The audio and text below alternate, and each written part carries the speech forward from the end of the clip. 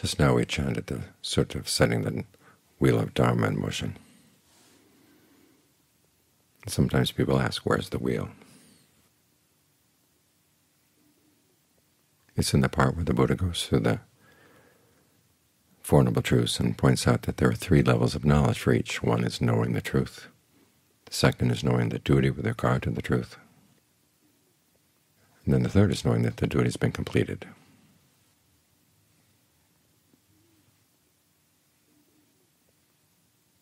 Four truths, 3 levels of knowledge, gives 12 permutations altogether. In English we would call that a table, where you set out all the different permutations. In the time of the Buddha they called it a wheel. They used that in philosophical treatises and in legal treatises. Like in the Vinaya, there are lots of wheels that go through the permutations of a particular rule. And then if you do it with a particular perception, what's the result in terms of the penalty? And when you do it with a different perception, what's the result? It goes through all the different permutations. Those are wheels. The important point being, of course, that we don't just have 4 truths that are interesting facts about suffering, but they're truths that carry duties. And awakening means completing the duties for all of them.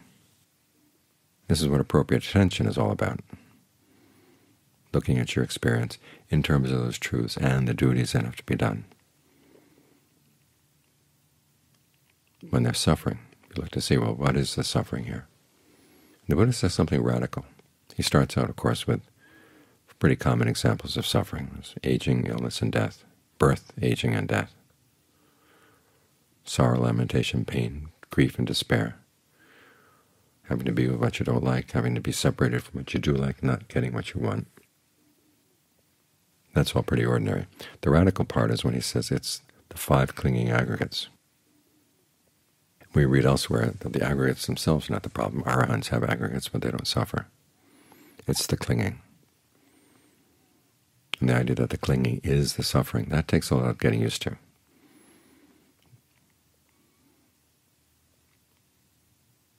And it's also challenging us. Things that we cling to are things that we like, for the most part, or else things that we feel we have to hold on to. If we don't hold on to them, we'll feel lost. Sometimes we can cling to pretty negative things out of a sense that we'd have to do it. But whether you like the things you're clinging to or not, still there's a reason for wanting to hold on. And the Buddha is saying that clinging itself is the suffering. So you have to look into that. What is the clinging? There's sensuality clinging, view clinging, habit and practice clinging, doctrine of self clinging. Sensuality has to do with your likes, what you want. Usually it's sensual pleasures. And you can think about what you want. In fact, that's the sensuality, is the fascination with thinking about sensual pleasures. The views are your views about what the world is like. And those two are connected. If you want sensual pleasure, this is the world in which you're in. This is the world where sensual pleasures can be found. And should you? That's habit and practice clinging. How do you go about that? And then, of course, there's you who's negotiating all this, the you who hopes to gain the pleasure,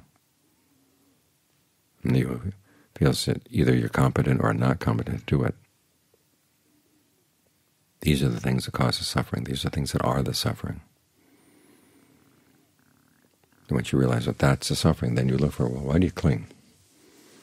That's why the Buddha has you look at craving.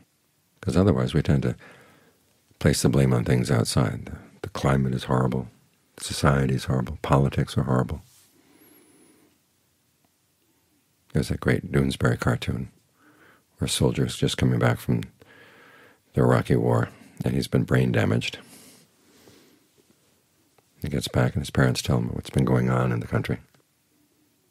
And he tries to get one word out. He has trouble speaking at that point. He has a handbasket.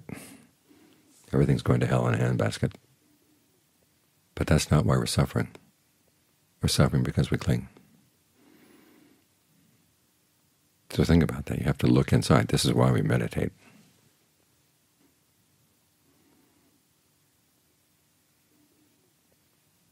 So we comprehend the clinging by seeing that the things that we cling to are not worth it.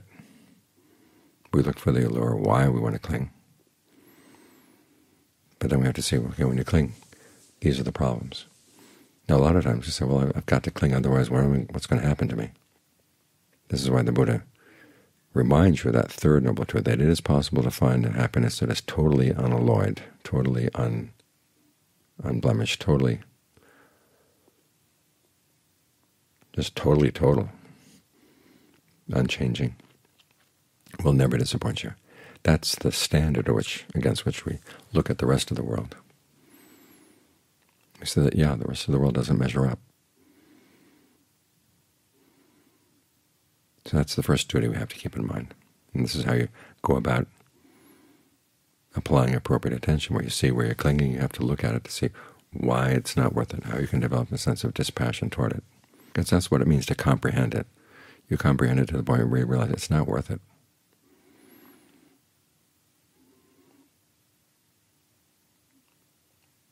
And as for the causes of suffering, when the Buddha talks about appropriate attention, he talks about the hindrances. These are some of the defilements that get in the way of getting the mind to settle down. And you have to look at them in an appropriate way as well. And one of the most interesting ones is where the Buddha talks about sloth and torpor. He says there is a potential, there is a dhatu in the mind for energy. There's a potential for energy. The word dhatu can also be translated as element. That's the common translation.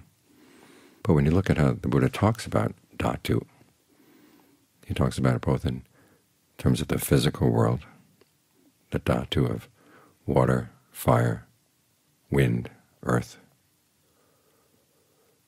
space.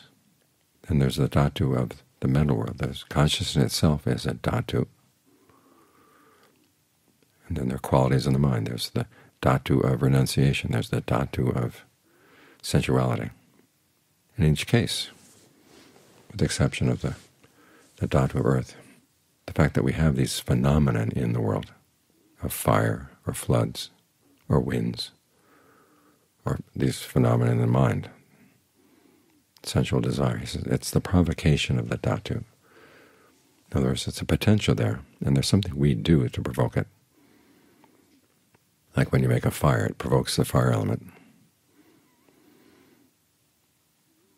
When you get fascinated with sensual thoughts, the sensuality element, the sensuality potential gets activated.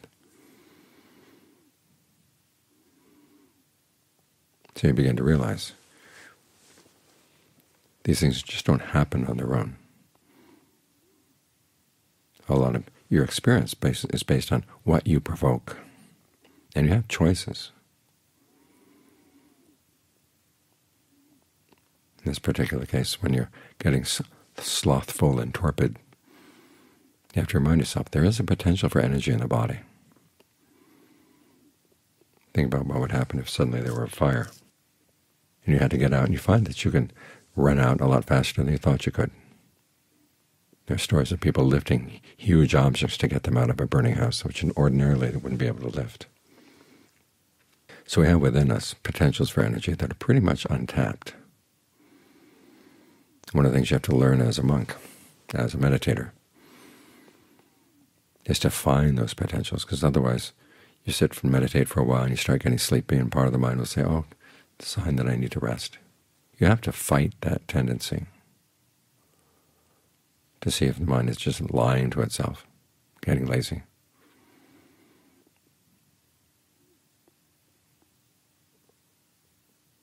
And so you have to look in the body. How can you energize the mind? How can you energize the body so you can continue sitting and you can continue staying focused longer than you might have expected? The Ajahns talk about this a lot.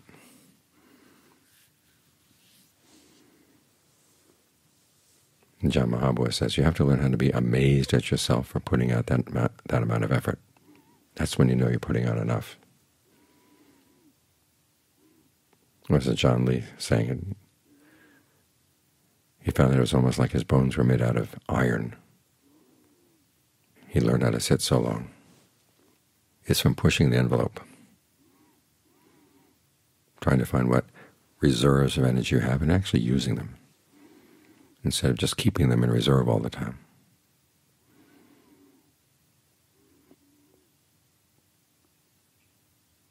So in this case, whenever there's a hindrance, the first thing you have to realize, okay, it is a hindrance. When there's sensual desire, the mind tends to side with it. When there's ill will, you tend to side with it. The person that you would like to see suffer really deserves to suffer. That's what you tell yourself. When you're feeling sleepy, okay, the sign you've got to give in to the sleep. Well, that's what you just tell yourself. The Buddha calls that inappropriate attention. Appropriate attention is when you say, I've got to fight this, because this is an obstacle, it's an impediment. It's what's keeping me from understanding what's going on, why I'm suffering. As for restlessness and anxiety, there is a potential for stillness in the mind. There's a part of the mind that just watches. So when distracting thoughts come in, and they seem to come on thick and fast, you realize, okay, there's a part of the mind that can just step out of the way. It doesn't have to get involved. Sometimes you find if you fight them off, things just get worse. You say, well, just get out of the way. Those thoughts want to run, let them run, but you don't have to run along with them. That's an important realization in the meditation, is realizing that your thoughts may go out, but you don't have to run out along with them. You can just stay right here. And when you don't go out running after them, they go only so far, and then they die. But if you run along with them, it's like going out in the foggy night with your flashlight, and you want to see how far the beam of the flashlight goes. So you continue walking along, walking along, walking along. Of course, the more you walk along, the further it goes. There'll be no end to it. But you just stay right here. The flashlight beam can go where it wants, but you don't have to get involved with it.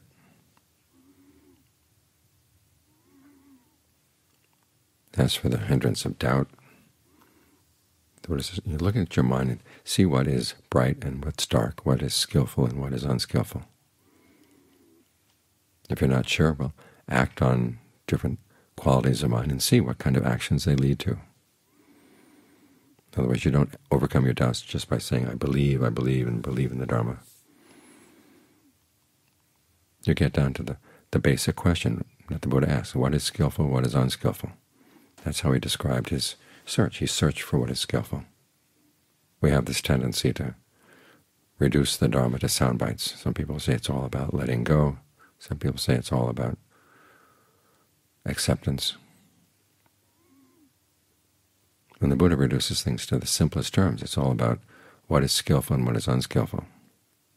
And in the beginning he'll give you some lists as to which actions are skillful and which ones are not. But as you get into the practice, you realize that question of what's skillful and what's not gets more and more subtle. It's a very basic distinction, but it's not as simple as it seems. There's a lot to explore there. But that's basically what we have to focus on, realizing that okay, there are skillful qualities in the mind, and when you act on them, you get good results. When you act on the unskillful qualities, you get bad results. And by seeing that, you can overcome your doubts. As for appropriate attention applied to the path, the duty there, of course, is to develop it. When the Buddha talks about appropriate attention in this area, he doesn't talk about the path so much. He talks about the 7 factors for awakening. And here again, there are certain dhatu in the mind, certain potentials in the mind.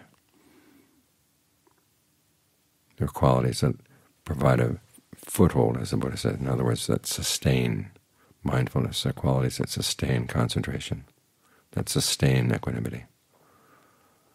You want to look for them. In some cases, he tells you outright, in terms of mindfulness, it's what he calls purified virtue and views made straight. In other words, you straighten out your views in terms of what's skillful and what's not. And then you make sure that your virtue is pure, because if there are blemishes in your virtue, in cases, in other words, where you've harmed somebody or harmed yourself, you don't want to think about them, you put up a wall. Just hide that from yourself. And the more walls there are in your mind, the harder it's going to be to remember things. You want a clear mind so that you can remember you did this, you got those results, you did that, you got these results, and how you can apply that experience, apply that knowledge or that memory to what you're doing right now. In terms of analysis of the qualities, that's actually the same thing, or the way of developing that, applying appropriate attention there, is to look into that issue, what's skillful and what's not, what's bright and dark in the mind. Same way that you deal with the hindrance of doubt. On this follows persistence, which again, you look for the potential for energy in the body. This factor for awakening counters sloth and torpor. And the remaining factors have to do with getting the mind into good concentration, rapture, calm, concentration, equanimity. These are things you develop. You look for the potentials there in the mind for it to settle down.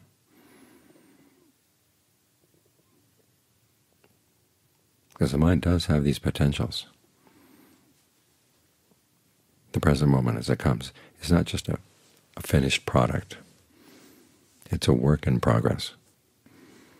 And there are potentials there. You learn how to provoke the potential, activate the potential for the good potentials, and leave the unskillful potentials alone.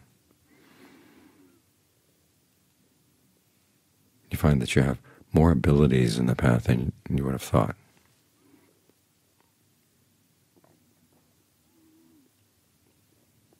So try to amaze yourself with how much potential you have. Because that's what the Buddhist teachings are all about, is to show us that there's a lot more that we can do than we have been doing in terms of training the mind. And if we simply go through the motions, that's all we get, motions.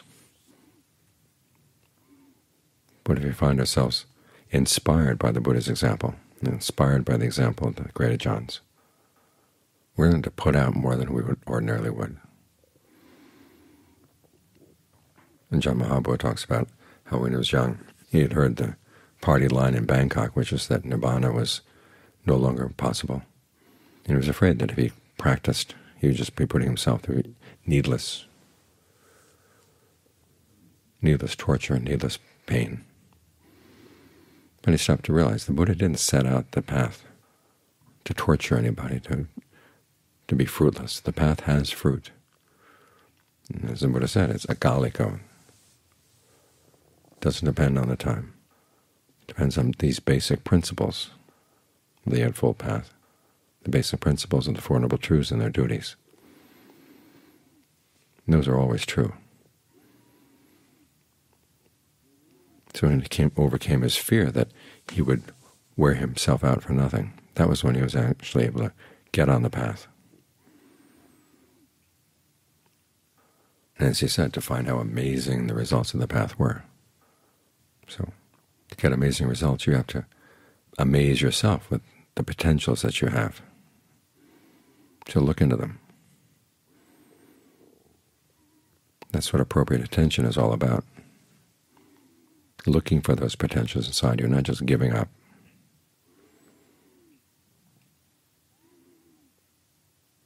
Because the potentials are there, and you can make the most of them.